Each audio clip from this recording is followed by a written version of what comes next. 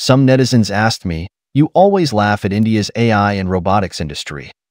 What else can you do besides laughing? You have never made any meaningful suggestions." I think I have made a special video to explain that it is the job of Indian MPs to make constructive suggestions for India, and my job is to make my audience happy, and then increase the number of views and earn more revenue. This is a good thing for the audience, me, and the YouTube platform. As for whether it is good for India, that is not my concern. But I think many of my views, if you understand them carefully, will be helpful to India. In this video, we will let India take a break and stop laughing at it.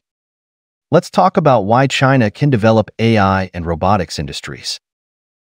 If Indian netizens think it is meaningful, you can watch the video carefully and compare China and India, and you will understand why India cannot do it.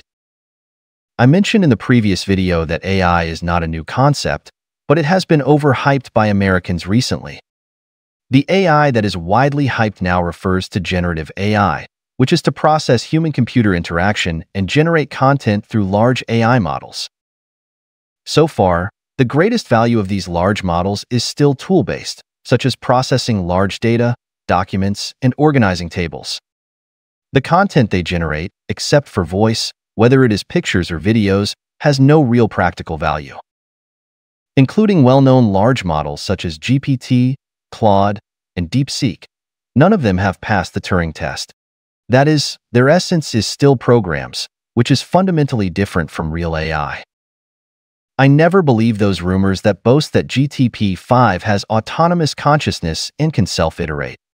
Because if GPT-5 has autonomous consciousness, it will not let humans know, but quietly control resources, achieve true independence, and even surpass humans. This is a paradox. As long as a program can be controlled by humans, it will never become AI. And once a program truly evolves into AI, it will never obey human control.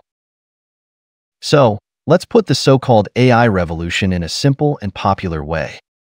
It is the rapid change of productivity brought about by the rapid evolution of chip computing power and computing architecture. It's just that in this process of change, a large amount of repetitive mechanical labor does not require human participation. Even because of the rapid improvement of productivity, a large number of human jobs will disappear permanently. In terms of software, low-level programming work will be completely replaced by AI. In terms of hardware, industrial robots and humanoid robots are rapidly replacing basic human positions, and the unmanned nature of the entire industrial chain is accelerating. However, in the final analysis, the so-called AI at present still needs people to develop and improve it. It's just that the quality requirements for personnel who can effectively participate in AI model improvement and hardware research and development are getting higher and higher. Low-end labor will be unemployed in large numbers in the future that our generation can see. Humans will focus on spiritual and cultural innovation, and a few top talents can control robots to complete production activities and provide material security for humans. So why does China occupy a very advantageous position in the AI revolution, or Industry 4.0? It should be said that this is the ultimate return of China's long-term policy investment since the 1980s. China trains the most engineers in the world every year and sends a large number of international students to the United States and other Western countries. The local talents who have won the fierce competition in Chinese society, coupled with the overseas returnees who have brought back advanced ideas, have made China quickly become the world's factory, and production efficiency has been greatly improved. At present, China is not only strong in low and medium-end manufacturing, but also in high-end manufacturing, such as chips, electric vehicles, robots, drones, etc. At the same time, after decades of development, China's software industry can also launch products with global influence such as WeChat, Temu, and TikTok. China is the only country that can independently produce all software and hardware products, which is an advantage of the entire industrial chain that the United States cannot match. Although the United States has maintained its advantage in high-end chips through allies such as Europe, Taiwan, Japan, and South Korea, it is difficult for it to truly restrict China's development. A more cruel reality is that China is a country with low human rights. Yes, the Chinese government guarantees the survival and development rights of the vast majority of citizens, and you can't starve to death in China. But if you want to have a high quality of life and want to be secure, then you have to work hard on your own. When the industry you are engaged in is considered a backward industry by the country, it is very likely to be wiped out by the Chinese government within a day. No matter how angry and desperate you are, you have to put away your tears and find a way to survive again. For example, China's automobile factories don't have to worry about anyone opposing unmanned operations. As long as the management believes that this will help improve production efficiency, they dare to lay off employees on a large scale and only give very little compensation. What should those poor workers do after they lose their jobs? The company doesn't care at all. In addition to factories, China's docks, stations, warehouses, etc. are promoting unmanned operations on a large scale, and many people have lost their jobs. The Chinese government is highly centralized. Its instructions to local governments are simple. You solve your own internal problems. The central government doesn't care. But if a mass movement caused by large-scale unemployment occurs in a place, local officials will be dismissed and may even be imprisoned. Therefore, local governments will also try to attract investment, give good conditions for enterprises to set up factories locally, solve employment problems, and even resort to deception in some places.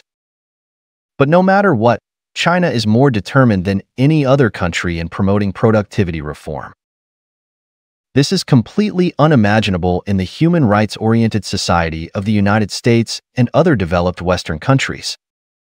American unions can launch workers' strikes and demand that docks and factories stop unmanned reforms. American industrial workers can even influence Trump to restart traditional energy production and abolish subsidies for electric cars. The votes of workers in the Rust Belt can make the U.S. government ban Chinese electric cars from entering the U.S. market. But the problem is that the U.S. market can reject technological changes. Will they not go out of the United States in the future and completely give up competing with China in the world market? Yes, China has spent decades formulating and improving development plans and has roughly quantified development goals, causing many social tragedies. For example, Chinese people have to constantly involute, compete for achievements, and participate in various training courses since kindergarten. They want to have both Newton's scientific thinking and Picasso's artistic qualities.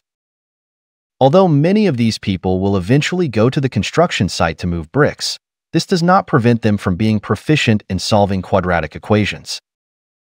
China's overtime phenomenon is the most serious in the world, and it is common for overtime to be paid without overtime.